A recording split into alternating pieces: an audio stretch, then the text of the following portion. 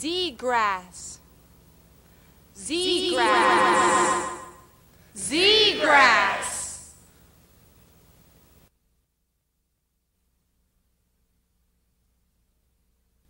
What we have here is Warpitout, which is my installation for the SIGGRAPH 82 art show.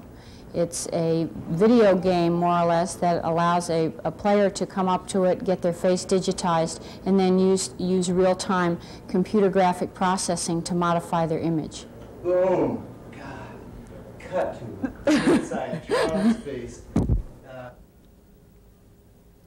With Warpitout, I'm using the universal appeal of your own face as a pretext to indulge in computer graphics more directly than you get to do with a commercial video game, where you're interacting with a finished product in restricted ways. Warpitout allowed me to place a number of real-time processing software tools that I had developed for myself within an interactive context, which was the way in which I most enjoyed playing with them, as compared to using them in a lockdown, speeded-up mode, such as they appear in some of my videotapes. As soon as the player finds a digitized version of their face that they like, they proceed to select a color map from a cycling selection of 28.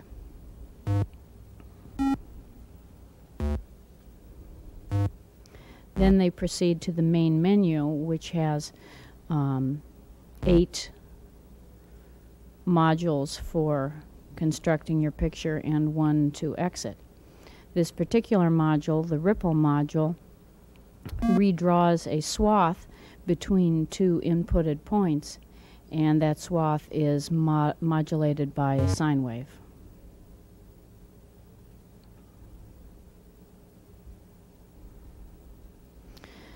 This document compresses the process of Warpitout, which is by nature less interesting as a one-way videotape document than it is as a two-way interactive real-time experience for the player involved.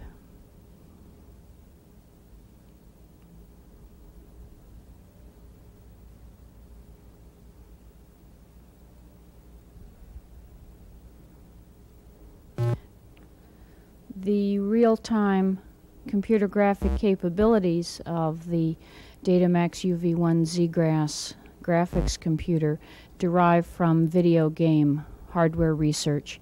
My personal construction of this interactive software environment is supported by ZGrass, a global language for real-time animation, interactive tool development, and in particular user evolution, from basic graphics programming up to an elaborated context such as Warpitout.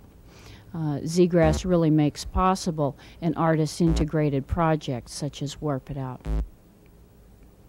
The module being shown right now is symbol fill. As soon as the player is through with their picture and chooses the exit game module, their screen is added to a stack of up to 9 others made by previous players. That stack is then cycled as the game shill. Final touch-up here, and the exit game module is chosen.